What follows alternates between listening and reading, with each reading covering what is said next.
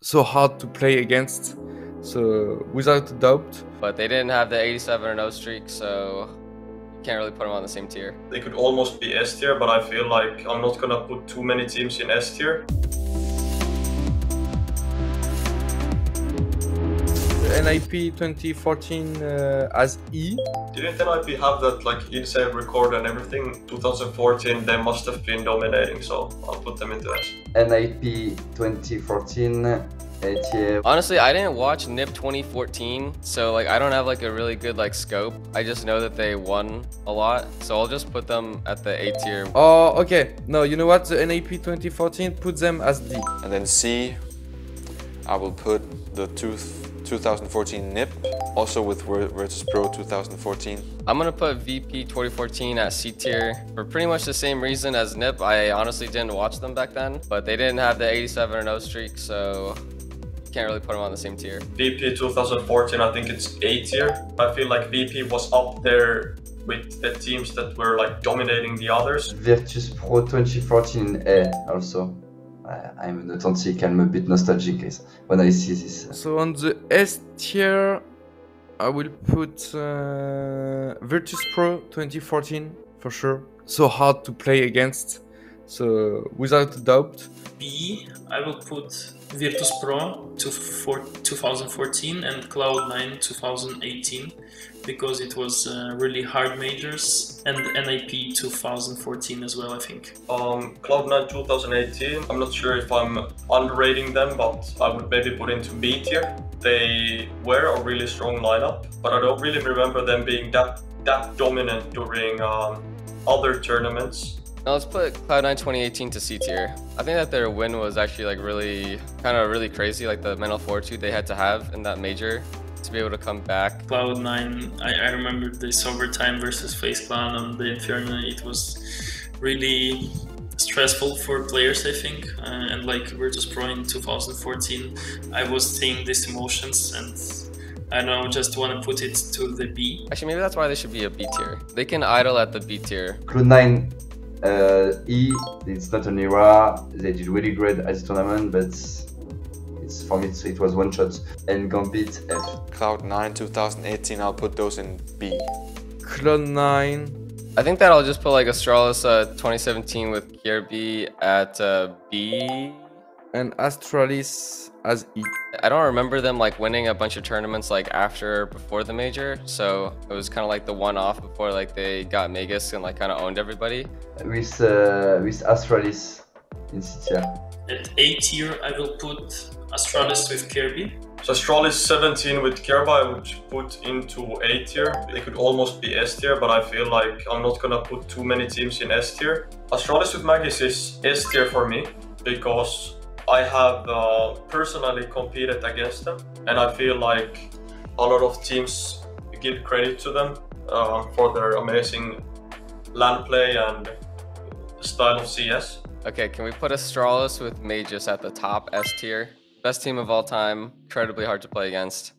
So they're definitely the S tier team. I will get the Astralis with Magix at A. Of course, Astralis with Magix is one of the biggest era CS had ever seen. And I will say Astralis with Magisk at S tier as well. Astralis with Magisk was really dominating. So I'm gonna put Astralis with Magix in S tier for sure.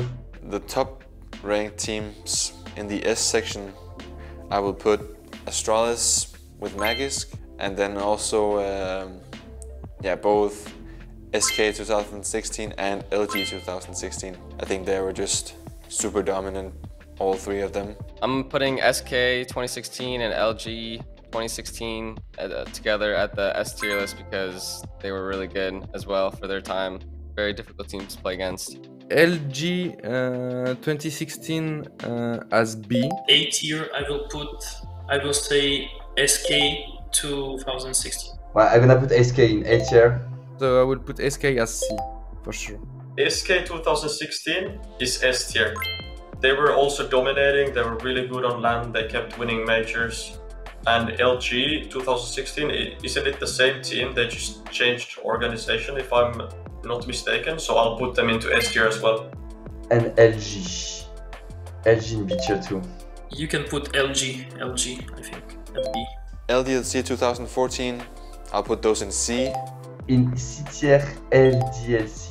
You know what? As D, I will get the LDLC and the NV. Okay, I'm gonna put LDLC to A tier, and then NV to C tier. I just like the LDLC lineup then. I remember watching that and I was rooting like super hard as a fan. Yeah, NV in B tier.